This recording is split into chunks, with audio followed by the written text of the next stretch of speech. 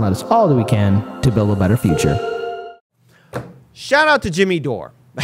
She's one of Chicago's very own. He'll actually be here on August 7th for his show. But once again, he's calling out the Democratic establishment for the typical frauds that they are. He's also calling out the RNC establishment. I talked about this in an earlier live stream, but I think it's only fair for our viewing audience to see this as well because, look, at the end of the day, the DNC and RNC are friends with each other. We've seen firsthand how they act. We've seen firsthand that, again, everyone who donates to the RNC also donates to the DNC. So let's first pull up this clip from Case Study QB. Again, be sure to follow Case Study QB on Twitter and also follow his YouTube channel and Odyssey page. So here's Jimmy Dore, everyone. Let's play this first video.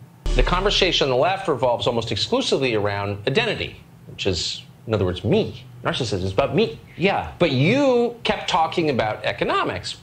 That used to be the central conversation on the left, or in America, actually. Yeah. Why no more? Because the establishment has learned how to co-opt identity politics to put the brakes on economic progress and justice. So the joke I do. So if you want to help, I would say if you want to help black people, nothing would help them more than free college, student loan relief, and Medicare for all, and a living wage. You want to help them? That would be the way to help them. But Joe Biden comes in, does none of those things, but he makes Juneteenth a holiday. So do you understand what I'm talking about? Oh, I do understand. So it's all signals, but there's no substance. We're signaling that we want to help the minority community, but we're not actually helping them. So that's what identity politics is. It's a big diversion. And the joke I say, you know, if it was 1860, the Democrats would be bragging about their first transgendered slave owner. And so what I'm trying to tell people is that when you vote for them, when you vote for somebody inside the Democratic Party, no matter what they say, no matter what they believe, they're going to go along with Nancy Pelosi. And Nancy Pelosi goes along with Goldman Sachs and Raytheon. So when you're voting for someone inside the Democratic Party, you're voting for Goldman Sachs and Raytheon because they are not standing up to those people. So the idea that we have progressives inside the Democratic Party, it's actually more deleterious to the progressive movement to have them there. Why is that, Jimmy? Because it gives people a false impression that there's somebody in government fighting for you, that there's one of the parties that are kind of on your side, and they aren't. And the quicker people realize that both parties are not on their side, they only serve the oligarchy. We are, in fact, in an oligarchy. Your democracy was stolen way before Trump. Until that happens, we won't ever have real change. But what about Ocasio-Cortez? She's on Instagram. Ocasio-Cortez campaigned on a floor vote on Medicare for all. And she campaigned on creating what she called a ruckus, meaning you have to stop being polite. This is a quote. You have to stop being polite. We tried being polite, and it got us nowhere. And it wasn't until we started acting out and speaking impolitely that we even created the circumstance. All right. Yeah, that was, again, great. Well, again, first of all, notice that, you know, you won't hear somebody like that on ABC, CBS, CNN, or MSNBC. So people, yeah, that's the thing. People are going to hit at Jimmy Dore going, oh, you were on Tucker Carlson. He's a really bad dude. He says bad things. Yeah, we know. He's also the only person on television that'll have Jimmy Dore on. I'm sure Jimmy Dore would be. I'm sure if Rachel Maddow was willing to have Jimmy Dore on, he would be on her show just as well. Yeah, and the thing is that we need more people to call out the fact that, again, the DNC and RNC are, again, friends with each other. And again, just a quick reminder, the 15 congressmen and women who are on the Forced to Vote petition did not attend the Forced to Vote town hall. They didn't even vote for the Medicare for all. They didn't even force the vote. And they didn't even force the vote for 15. And where are they now for the March for Medicare for All? Because they are needed for this. They ran on Medicare for All. But again, as Jimmy noted out, they're taking orders from the Democratic establishment. And just really quick, I also want to just pull into something else he said that's a big thing that we also agree with entirely. This is the problem with identity politics, is that you can want it to be whatever you want it to be, and that's whatever. But the output of identity politics at scale, with the logistics, with the backing of the biggest players, who, by the way, are the ones who always win these, let's call them cultural contracts, means that it's always going to be a negative and countervailing, because, you know, however many people that want to do identity politics in the way that maybe they think is right, you're always going to be outmatched by a far superiorly armed, trained, numbered army of people, and you're going to lose the battle every single time, and you're diverting away the point of view on things.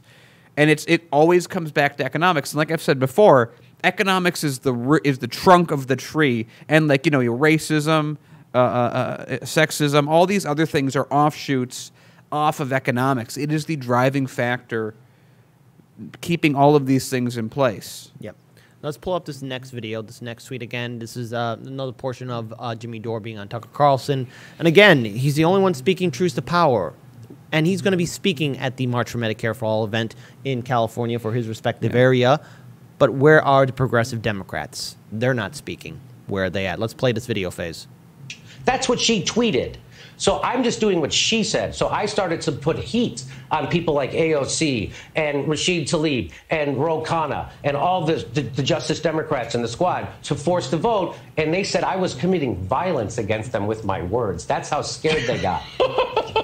Were you? That's how scared. You really telling them to do what they ran on? That's violence? That's how afraid they were. And all the things. So they had people write hit pieces on me in the New York Magazine, Newsweek, BuzzFeed. They tried to shut me down and squelch me. They made me trend on Twitter negatively. But they couldn't shut me up. And they couldn't stop me. And they don't know what to do with me. Because, again, all the usual, they have Wikipedia putting smears on me that I can't get rid of. CNN's calling me. It's unbelievable what's going on. Just a comedian, a pothead comedian in his garage, what you can do when you want to tell the truth inside journalism and politics, and you can create a ruckus. And I did. And so now everybody sees that those people are fakers and they're corrupt. And the reason why I say they're corrupt is not because they take corporate money and do the bidding of corporations, but they're doing the bidding of their own career, right? Their own self-dealing. Yeah. So if I go along with the establishment, I'm going to get a book deal, I'm going to get speaking fees, and I'm going to be in Congress for at least 5 years, and then I get a pension for the rest of my life. That is corrupt, and that's why they're not pushing back. Because Nancy Pelosi could come in and crush you. Hey, we'll fund somebody in a primary to your left. Just like she did to Joe Crowley, AOC, right? So that's what they're all afraid of. They're afraid of the power of the establishment taking away what little power and that they have in Congress.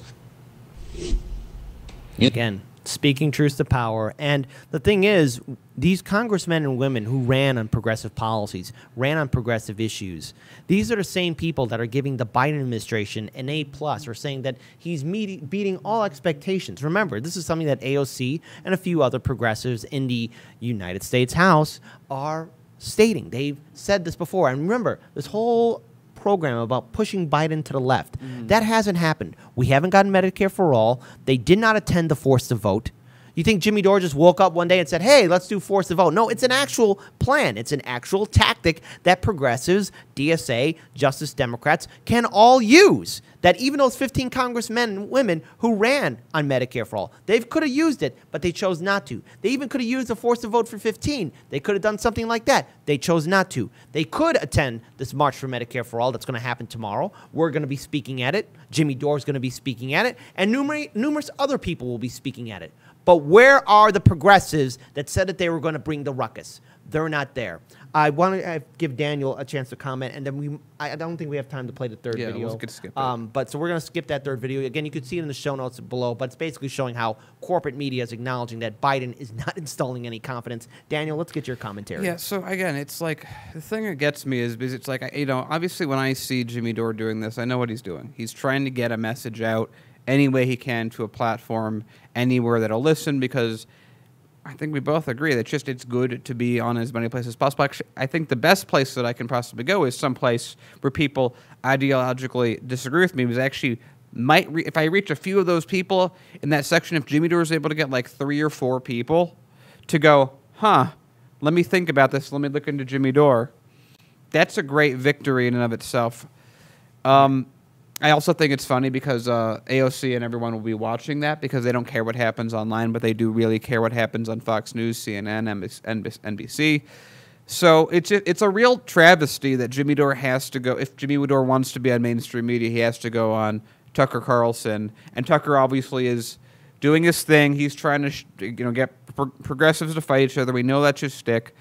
It's also the only place that someone like Jimmy Dore can go, and I think you even mentioned a while back that it's interesting how every time Jimmy Dore or anyone goes on TV, it's always Fox, and it's always where all the progressives are going anyway. Because I'm sure, again, if Wolf Blitzer would do an interview with Jimmy Dore would go on. If Rachel Maddow would do an interview with Jimmy Dore would go on.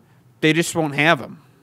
I also want to acknowledge, too, that Tucker Carlson has had people like Glenn Greenwald, Tulsi Gabbard, Bernie Sanders, and so many other people, Dr. Cornel West, on his show. And the thing is, you know, if you're a progressive and you want to talk about progressive policies and progressive issues, well, then you're going to have to go on a platform where maybe you can reach out to the other side, because it's Politics 101 to convince every single voter that you and your policies are the best for everyone's interests. It's Politics 101. And the thing is, we were also on Jimmy Dore's show. We were also on Lee Camp's show and Nico House's show and Convo Couch and so many other heroic individuals who helped us out when we got censored. And the thing is that the whole idea of sharing ideas and sharing progressive policies is so that people can build a large coalition to fight back against this neoliberal nightmare that we are in.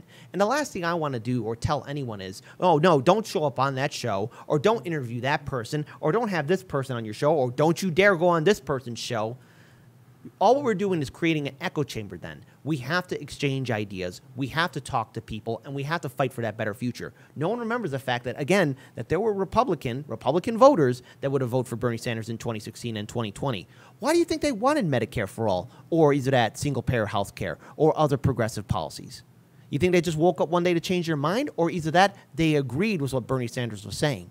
And the thing is, when Jimmy Dore goes on Tucker Carlson's show, he's sharing progressive policies, and the thing is that he's reaching an audience, and that's what you're supposed to do. Hearts and minds. But obviously, our congressmen and women are not using that stratagem. They want to create echo chambers and also be pro-censorship. And also, I just want to say, like, I know a decent chunk of our audience considers themselves conservative, and we're really happy to have you guys here. Because, again, our biggest fear is to put ourselves in a position where all of our audience thinks exactly like we do, looks at the world exactly like we do. We want different people with different points of view coming together, talking together in chat with each other on Discord to make these things happen. We don't want the bubble to happen. That's the worst place that we could possibly put ourselves in.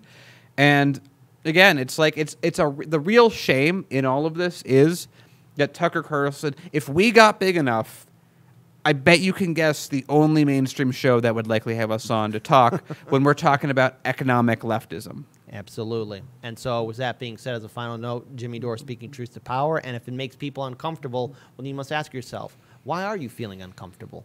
And August 7th, Jimmy Dore will be here in Chicago, and tomorrow will be July 24th, the March for Medicare for All. Let's make it happen. Let's be unapologetic and hold these politicians accountable.